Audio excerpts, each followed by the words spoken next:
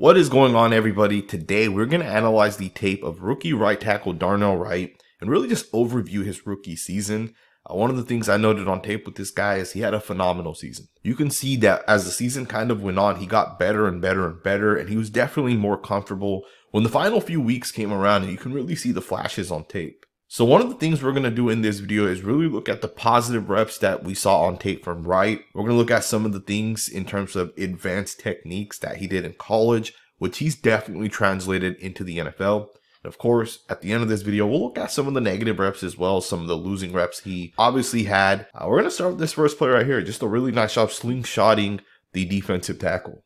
Now you're going to get a wide zone to the right of the screen. Is a very difficult block for Wright to get to because you can see the defensive tackles lined up literally right next to the other defensive tackle. So Wright has to get out in front of this guy. Now, an alternative to getting in front of a guy is you can let him jump the gap and then you can basically get behind him, which is also referred to as a slingshot block. So on this one here, he's going to slingshot the defensive tackle. Sometimes it's hard to get in front of guys, especially defensive tackles that want to jump gaps. In this case, number 90, Jonathan Bullard, is one of those guys that shoots gaps. So Darnell Wright understands what he has to do, right? He has to slingshot number 90. And this is exactly how you want to get in front of a guy and basically cut him off, right? So to me, this is a really, really nice block by Wright. Slingshots number 90. And that gives the running back a natural cutback into the gap here. So again, great job by Darnell Wright. Let's go ahead and get into the next play and really just get into some of the positive things that Wright showed on tape.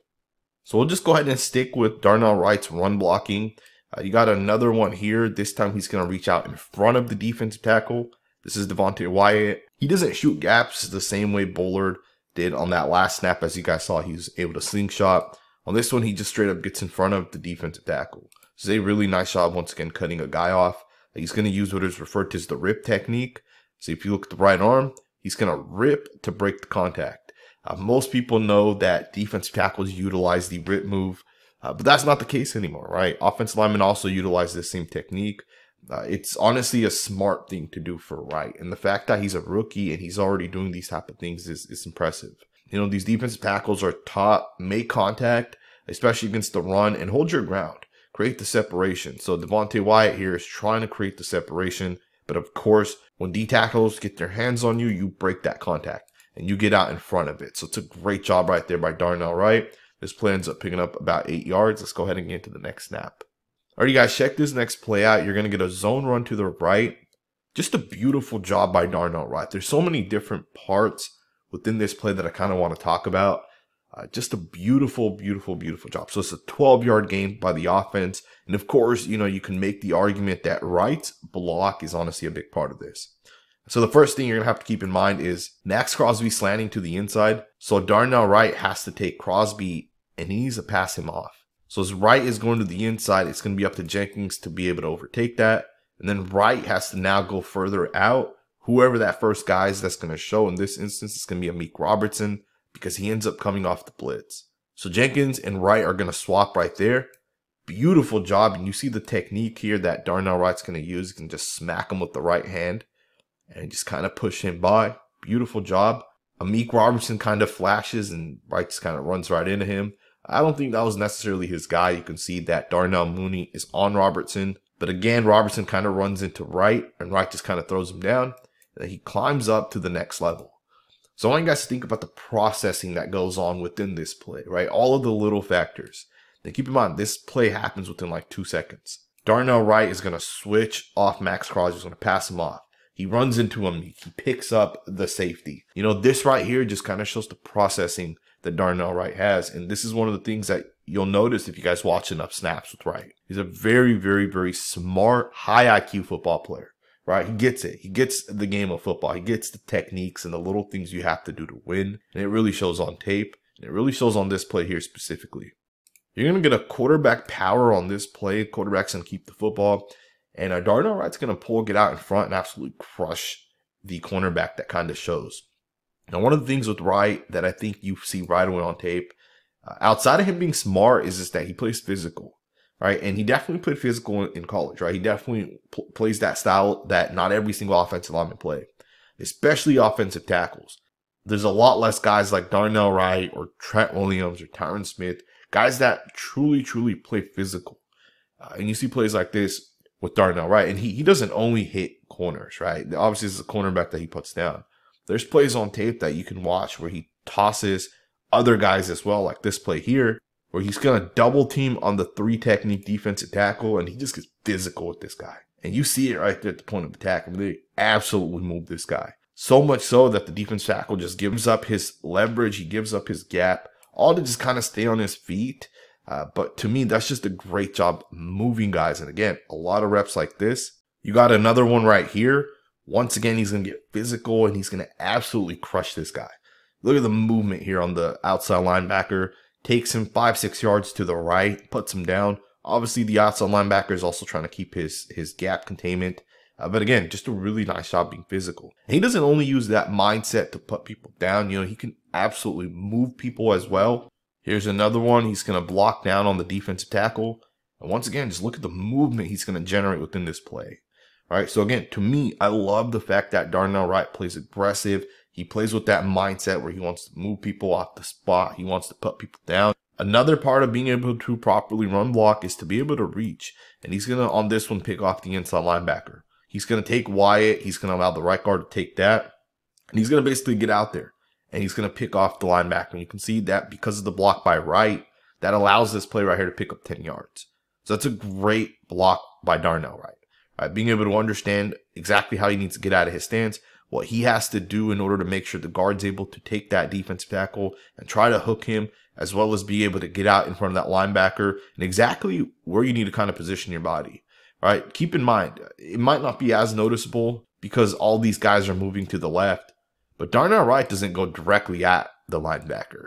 He's going to take this wide angle to set himself up, understanding the linebacker is going to make the read and just kind of naturally go to where he's ultimately going to end up being, right? So again, great job by Darnell Wright to be able to reach. I think it's one of his biggest assets. You'll see another one here. This time it's an inside reach on the defensive tackle as opposed to an outside reach on the linebacker.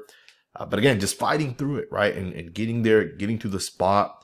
This is what allows Darnell Wright to be such a great run blocking offensive tackle. And trust me when I say this, he's equally as impressive in pass pro. And we'll get into kind of some of the things he does struggle with in both run blocking and pass blocking at the end of the video. But again, just a beautiful job. This is not an easy thing to do, to get out in front of this defensive tackle. You see Nate Davis do a great job helping and allowing Darnell Wright to kind of get there. That's a beautiful job right there. Alrighty guys, let's go ahead and just switch focus and get into pass protection. To me, Darnell Wright's a very, very, very good pass blocker. And if you guys watch his tape from weeks 1 and 2, by the time weeks 15, 16, 17 kind of came around, you saw the instant improvements with this guy, right? He was so much more comfortable. He was playing more aggressive. The footwork that we saw in college definitely translated, and he was able to stay in front of guys so much cleaner. He was able to get into his pass set so much better. And when I look at Wright and I really study his pass protection, I think this is going to be one of his strengths as he kind of goes forward. Now, I already said he's a great run blocker, and that is fact. I think day one, he was a great run blocker, specifically because he was so smart. But I think when it comes specifically to his pass pro, you can definitely see so much upside there as well. I know from a sack perspective, he didn't have a great season this season, according to Pro Football Focus. But if you guys put the tape on, you see so many high-quality snaps. Going up against guys like Rashawn Gary, if you really slow it down, you can see what Gary tries to do to him. You can see what Darnell Wright tries to do to him. You can almost see that Darnell Wright is looking to possibly throw a punch here, or at least make Rashawn Gary feel that a punch is coming. You can see Gary throws the right hand up. He's going to try to swat the hands. He's trying to guess when Darnell Wright's going to throw his hands, and it's just off, right? And you can see when Gary's arm comes back down here, Darnell Wright strikes, and he lands his shot, and he locks in, and he shuts it down. And these are the type of snaps you see from Darnell Wright over and over and over again. Another thing I really like with Darnell Wright's tape is he's very patient when it comes to pass pro. On this one here, he's going to just wait for the defensive end to come to him. It's part of what I like when it comes to Wright. Another thing that you have to understand is different schemes use different protection calls. They use different types of blocks, right? And I'll give you guys a quick example here. Notice how you're going to get a 5-man protection. The running back's going to check the linebacker, make sure he doesn't blitz, but ultimately he's running a route. And this is not something that every team does. So The Bears love to run 5-man protections, and what that does is that gets your guys into single block situations. So when that happens, your offensive tackles are expected to be able to anchor down. They're expected to go into one-on-one situations and be able to shut down whoever it is. And with Wright, I love the fact that he's always so calm, he's so collective, and he doesn't panic. Right, on this one here, he just sits back and waits until the defensive end makes contact first. Right, so to me, that's a good trait to have. Doesn't panic, doesn't overextend. And on this one, he keeps the quarterback clean. So as I kind of mentioned in the last clip, the Bears did a lot of 5-man protection this past season. And that is not normal for most offensive lines. Some of the lines that I study, oftentimes they'll have running backs or tight ends chipping. Now, on this one, you do get number 23, who's going to influence the defensive line. That's specifically to influence the speed of the defensive end here. If the defensive end is going to try to speed rush, the running back's going to chip him. The running back's going to hit him and make him go back to the inside. And that's ultimately done to help the left tackle. On the other end, you don't get an influence. You allow Darnell Wright to get out there and be in a true one-on-one. Right, and these concepts and schemes are important because the Bears ran a ton of this stuff, and it does make it harder for the offensive tackles. Now, there's other teams around the NFL that'll help their offensive tackles more. They'll line up tight ends and running backs, and they'll help those guys out. And I'm not saying the Bears didn't do that. They did do that a little bit, specifically against the Browns, who have a really good front seven. But for the most part, over the course of the season, there's a lot of single one-on-one block opportunities for Darnell Wright. And we got to see a lot of some of the things he can do on tape. As I said, he's a very smart player. So you see him here pass off and pick up the defensive line game between him and Davis. They're going to do a great job switching. And you even get a little snatch concept here by Darnell Wright. If you keep an eye on the right hand right there, he's going to snatch the defensive end's left hand. The defensive lineman's going to get the left hand into Wright. He's going to push Wright, and Wright's going to snatch it right there. He's going to break the contact, and that removes the leverage that this defensive lineman has. And then Darnell Wright basically just shuts him down. So it's a pretty good job right there, being able to swap on the defensive line game. You see the pass is ultimately incomplete. Kind of a bad job by the wide receiver. Let's go ahead and get to the next snap. Alrighty, guys, the last clip I want to show you when it comes to Wright's pass protection is his ability to change up his pass sets. One of the things that Wright does is he doesn't only set up in the vertical set or the 45-degree set. He oftentimes jump sets, or he'll oftentimes fake a set. On this one specifically, he's going to straight up come out of his set and he's going to jump set. He's going to close the distance between him and the defensive end. But this is done to attack the defensive end. Right? When the defensive end gets out of his stance, he doesn't expect Darnell Wright to come directly at him and take the fight to him. But Wright does on this one. He changes it up a little bit, which is different than the last two sets specifically. He does a great job just anchoring down and really just shutting down the defensive end. Here's two plays earlier. You're going to see, once again, great job. This time he's going to get into a true vertical set, one-on-one. Just anchors down, right? You see him really drop the hips. You see him drop the left foot, right foot, and just kind of how it turns as he makes contact with the defensive end right there. And the anchor's dropped. He's wanting the rep at that point. So it's a great job right there. But I do want to switch focus. But I do want to talk a little bit about Darnell Wright and some of the losses he had this season. Alrighty, guys, let's go ahead and just get right into it. So Wright did have some losing reps this season. A lot of his snaps that he lost, believe it or not, came in the Browns game, which is kind of interesting in its own right. But one of the things with Darnell Wright is he went up against Myles Garrett a ton. And I know some people are going to say, why look at his tape against Garrett? Garrett's obviously the best defensive end in the NFL. But these are the reps that I think Wright can learn from. So I think from that perspective, I kind of want to analyze them a little bit. Myles Garrett is probably one-of-one as an edge player, specifically because of the different things he can do. And this play right here is a great example of it. Now, Darnell Wright clearly loses. And Justin Fields feels the pressure, and he gets the ball out maybe sooner than he wanted to. Maybe he just kind of takes that shot down because he didn't want to go through the progressions, because of the fact that the right tackle loses. Now, the first thing you'll notice within this play is that Garrett's going to actually change his angle. He's going to initially come inwards, but he's going to ultimately go further, and he's going to do that mid-pass rush, which in itself is kind of unique, but this is part of what makes Myles Garrett great. He changes directions really, really well, very bendy. And then even within that, you're going to see him throw this right hand towards Wright. But the right hand's not actually going to land into Wright. He's going to actually turn that into a rip move. So to me, that's a great job being able to change your pass rush as you're making contact with Darnell Wright. I doubt Darnell Wright has seen a defensive end lean into making contact with him and ultimately turn that long arm into a rip. But he does do that, and it does work, right? The rip move here is very effective. He breaks the contact that Darnell Wright has, and you can see that Myles Garrett's going to ultimately pressure the quarterback. The quarterback gets the ball out. This was not the only losing rep that Darnell Wright had against Myles Garrett. Here's another rep here. This one, Garrett's going to basically slip the block. Wright doesn't do a good enough job, in my opinion, making the contact with Garrett. Check this play out here. Once again, Myles Garrett, very, very twitchy. I mean, the way he changes direction on here is impressive. But this is a losing rep once again. Now, this one doesn't pressure Fields, but you'll see that as Garrett's going to pass rush, you'll see him basically be able to turn the corner right there. So that's a losing rep once again for Darnell Wright.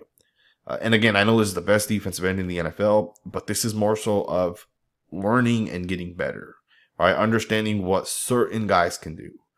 Being able to lose and then come back next season and recover and be able to actually win these reps. But right here, basically what ends up happening is Darnell Wright is going to lean a little bit too much into it.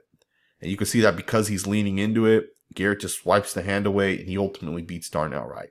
Again, the quarterback gets the ball out. It looks like a 1, 2, 3 step drops. The ball's out quick. But if it wasn't a 3-step drop, right, Garrett would obviously have gotten there. So sometimes Darnell Wright does get caught leaning a little bit. Here's one where he's going to quick set it and he's going to end up getting caught leaning. Now the ball's obviously out, so it doesn't technically matter. But you know, when you watch every single snap of certain guys, you'll start seeing tendencies that end up happening. So Darnell Wright doesn't lean into it usually right away. Right, he's not going to initially lean into a guy. He'll sit back. He'll wait for that guy to make contact. He'll use independent hands. And I think this is one of the big things with Wright. So if he was leaning into Aiden Hutchinson here, the first time he makes contact, you can see Hutchinson's actually going to swipe the hands away right there. So if Wright was leaning into this, Wright would have fell forward right now. But because he was not, he was able to just kind of bring the hands back up, puts the hands right back into Hutchinson. But this time, Hutchinson's going to spin off of it. So the second time, you can see Darnell Wright ultimately ends up getting caught leaning. And he ends up losing. Now, the ball was already out, so ultimately it doesn't matter. But if you guys watch the snap in real time, you can see that Darnell Wright does lose the rep. Again, just kind of nitpicking some of what we see. So here's another one. On this one, he's going to jump set, so he's going to lean into it right away. And he just kind of gets swam over. The running back does a great job right there helping, but again, you see that he's going to lose because he gets caught leaning. You got another one here. Wright's going to go up against Cameron Jordan. He's going to lean into it. He actually does a pretty good job initially, but Jordan does hit the corner and he does end up beating Wright. Now, one of the things that you'll notice from this season is Wright played a ton of really good pass rushers. From guys like Khalil Mack to Cam Jordan to Myles Garrett, Aiden Hutchinson, Rashawn Gary, Max Crosby. The guy got to play against some of the top tier edge players, and he got to play a lot of different guys. And truth be told, he had losing reps, but majority of them were not losing reps. Majority of his snaps were snaps like this, where he just does a great job, and you really see, you know, the smartness within the play. I don't know if smartness is an actual term here, but you see it, right? So a great example is this play here. Max Crosby slanting towards the inside. This is a run here to the inside. And in this run here specifically, Darnell Wright is supposed to seal Crosby to the outside. Darnell Wright is supposed to hold his ground, as is the tight end here. So there's duo, so you get doubles up to the linebackers from the interior guys. But what's going to happen on this play is that Crosby's going to jump the inside gap, right? He's basically stunting to the inside, referred to as a run stunt. And Wright does the smart thing, which is if Max Crosby wants to stunt this to the inside, make contact with him and just push him that same way. And on this one here, the running back does a great job just staying very, very tight to the offensive tackle. You also see the blitz came off the edge right there. The slot corner comes off the edge. But again, this is a smart football play, right? And most snaps, if you guys watch Darnell Wright, the guy's doing a great job. He's winning his snaps. He's moving people. He's being physical. He's being smart at the same time. He's doing his job. And you just see him winning. All right, play after play after play, you see Darnell Wright winning. You know, one of the interesting things with Wright, back in January before he got drafted, right, 4 months before he got drafted, This guy was not projected as a top 2-round pick. And that wasn't by the actual scouts and general managers.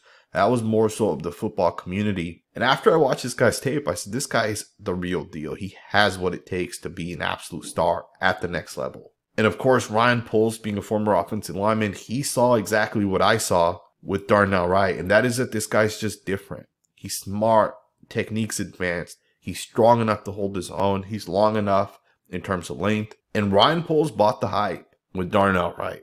And I know some fans were kind of against it early on, but I think it's very clear, just play after play, how intelligent this guy is and why I think Darnell Wright's going to become one of the best right tackles in the NFL. At the moment, some people say it's Lane Johnson. I'm on the train of it's Penei Sewell. But I think soon here we're going to realize that Darnell Wright is right up there as well.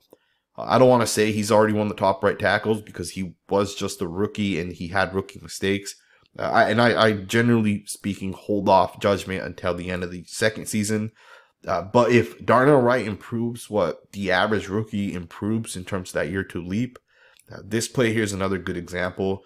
He's a little late out of his stance. So right there, you got to keep in mind, most of the time guys kind of lose reps. This guy processes what happens. He processes the run stunt. Number 90 Sweat slants to the inside, 94 slants to the left, and he processes all of it and he picks it up and he pushes 94 outwards. And the run hits right underneath that for 35 yards. So if Darnell Wright just takes that year 2 leap that most guys do take, I think the guy's going to end up being legitimately one of the best right tackles in the NFL. I think by the time his second season comes to an end, we'll be putting Darnell Wright up there as one of the top 4 or 5 tackles in the NFL. I hope you guys enjoyed this video, and if you did, consider subscribing. I always appreciate all of the support Bears fans have given me on this channel. It really does mean a lot. We will be covering whoever the Bears end up drafting, if they pick up some key free agents. We'll be covering all that, so subscribe if you guys are not subscribed, and I will see you guys next time with another video.